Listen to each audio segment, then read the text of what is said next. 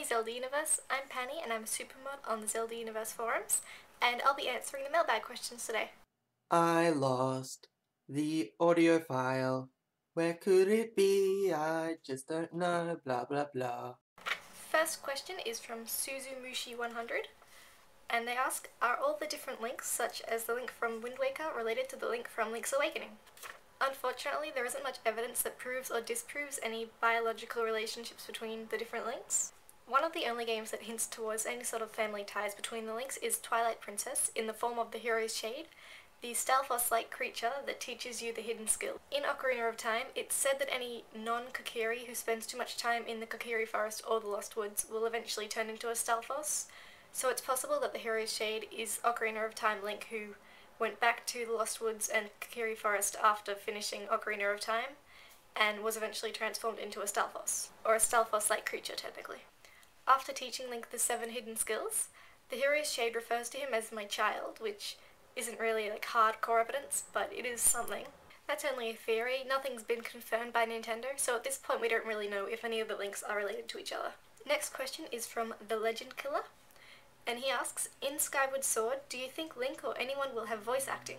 If not in Skyward Sword, do you think that The Legend of Zelda will have voice acting in the future? The only voice acting that we've seen so far in the Legend of Zelda series has shown up in the CDI games and the old TV show, both of which weren't that popular with the current Legend of Zelda fans. In future, it's possible that we might see voice acting from some of the NPC characters, but definitely not from Link himself. Like Jason was saying in the last mailbag video, Link is voiceless and pretty much emotionless because he's supposed to be a way for the player to put themselves inside the game.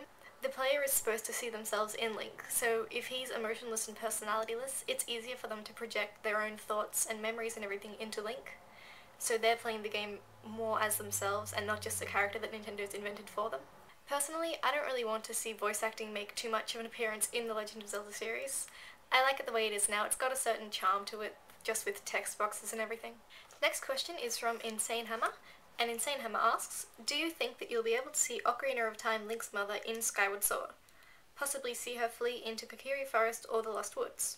As far as I'm aware, Skyward Sword is going to take place a few hundred years before the happenings of Ocarina of Time, so it's not really possible for us to see Link's mother fleeing into the Kokiri Forest at that point in time. We've also never really seen a Link that appears in a future game appearing in an earlier game, so following the precedent of that, no, I don't think we'll be seeing Ocarina of Time Link in Skyward Sword.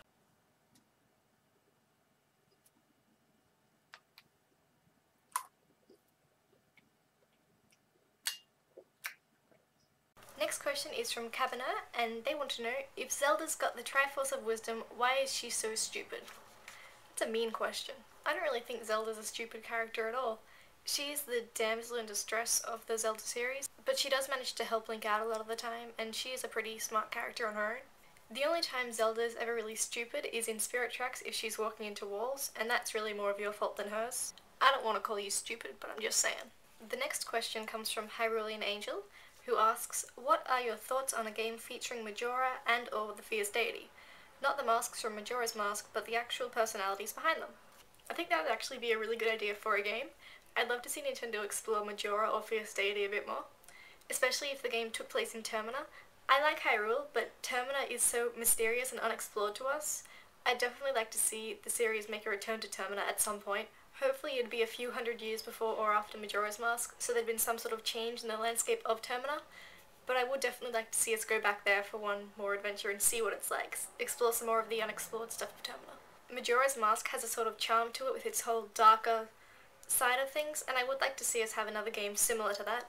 If they did decide to explore Majora and Fierce Deity and Termina some more, I would like to see a more similar game to Majora's Mask. I think it'd be really interesting, and I hope they will go back to it at some point. The next question comes from Valicia Magic, who asks, I was wondering what you thought about the remake of Ocarina of Time being for the 3DS and not the Wii. In your opinion, was this a smart or silly decision on Nintendo's part, considering that there are most likely numerous amounts of Zelda fans, myself included, that cherish Ocarina of Time and have a Wii but do not have the funds or desire to buy a DS gaming system simply to play the remake of Ocarina of Time? Would it not have made sense to create a remake of Ocarina of Time for the Wii that does not necessarily use the motion aspect of the Wiimote? Why do you think that Nintendo decided to make the remake specifically for the 3DS? That was a very long question. I think Nintendo announcing Ocarina of Time being a remake on the 3DS was pretty smart advertising wise. It will make a lot of old Zelda fans more interested in buying the 3DS once the Ocarina of Time remake is released. When a Zelda game is released, it does tend to be exclusive to the console that it was released on, unless there's a port or something available, like A Link to the Past being ported to the Game Boy Advance, and Ocarina of Time and Majora's Mask being ported to the GameCube. In that sense, it would be sort of weird if they did release the Ocarina of Time remake for two systems at once. Ocarina of Time is already available to play on the Wii, either from the GameCube Collector's Edition disc or buying on the Virtual Console, so it's not like there isn't any sort of option available to play Ocarina of Time on the Wii, just not the remake. It isn't like Nintendo's ignoring the Wii or anything. They are making Skyward Sword, obviously, and that's a brand new game, not just a 3D remake, so that's definitely something to look forward to.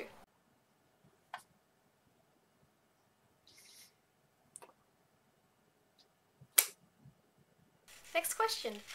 XX Deacon XX asks, do you think Link would die in Skyward Sword?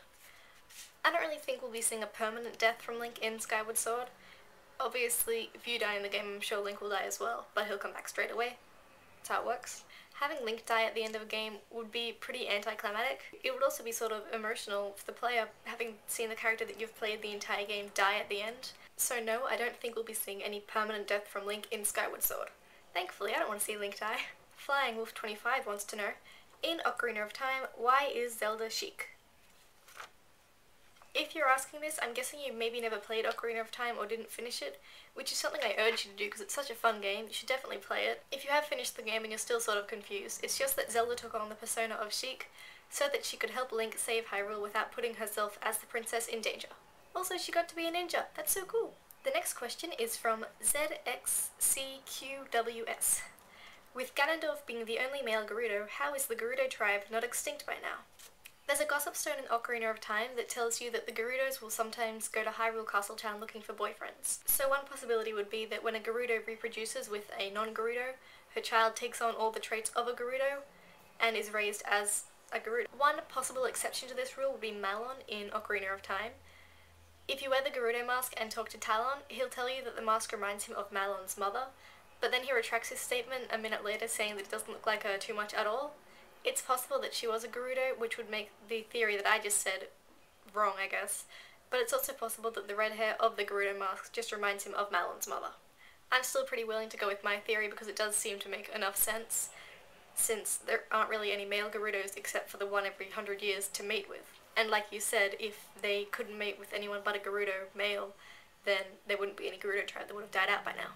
The next question comes from Josh the Lego Dude, who asks, what happened to Tartle and Tael at the end of Majora's Mask? I just realised I have no idea how to pronounce Tael. Tael? At the end of Majora's Mask, Link and Tartle managed to free the Skull Kid from the evil influence of the Majora's Mask, so it just makes sense that Tartle and Tael would go back to being friends with Skull Kid and doing whatever it is they were doing before Link came in for his adventure. The final question is from 231 Cruiser, who asks, how come when Link has his iron boots in his pocket they don't weigh him down or make him sink, but only work on his feet? There is one simple answer for that, and that is magic. The universe that The Legend of Zelda takes place in is very different to our own. If you're going to question the whole iron boots thing, there's a lot of other things you could also question, like how come the different tunics give Link the ability to breathe underwater and withstand heat? How come wearing a mask can transform him into an entirely different race?